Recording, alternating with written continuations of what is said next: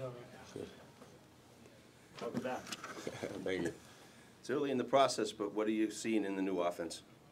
A lot of passing the ball. Okay, good. You know, a lot of trying to get explosive plays, throwing the balls downfield. We got a lot of good receivers now, so we try to get those guys the ball, get the ball in their hands, and let them make plays. Do you kind of see yourself becoming that creative dual-threat quarterback with the passing numbers going up, combined with your running skills? Yes, sir. I feel like this year it'll be more of passing and just developing and being polished and completing the ball and getting completions. We haven't seen you since it happened. Just your reaction when Coach Halfley first left, and then when you found out about Bill O'Brien, your reaction to him as well. Of course, I was sad because he got me here.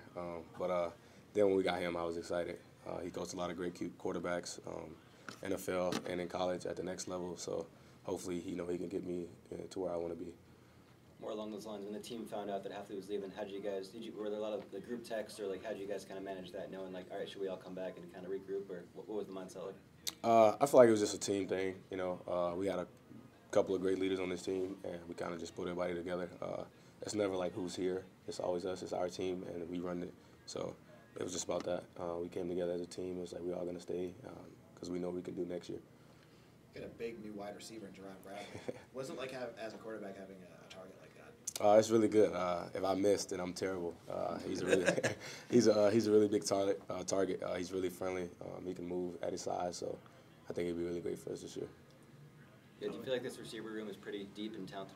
Of course, yes. I think we got some guys with different capabilities that can do different things, and I think we'll be really special. Day one of spring ball, how does the tone, the culture, the structure of practice differ from last season?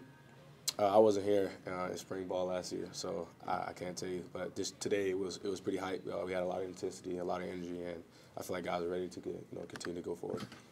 Thomas, I remember at the bowl game you said, "I can't wait till next year. Wait till you see." How excited are you that next year is here now? Oh, I mean, I'm very excited. The guys are very excited. We just continue to think about Labor Day and moving forward. You made the decision to come back pretty quickly after everything happened. Did you even have to think about it, or did you kind of know you were coming back? I didn't. I automatically knew. These guys gave me the keys to this place. With half and without, Boston has accepted me as family and the community. So these people have treated me very well. So I decided to stay. You do two more if you want. Did SMU have that effect on a lot of the kids with that big upset win in the bowl game to keep the group together? And I think so. Besides SMU, guys knew how the season went last year and what we could have done. We went 5-0. We had a good little win streak going, and then things kind of went downhill. But people knew on the team we know what we're capable of. So I think we all wanted a part of that. How would you compare and contrast Halfley and O'Brien's personalities so far? One's a little bit more player-led, and they're both very good coaches. I feel like there's just the mentality of what O'Brien has is just. It's just what I want.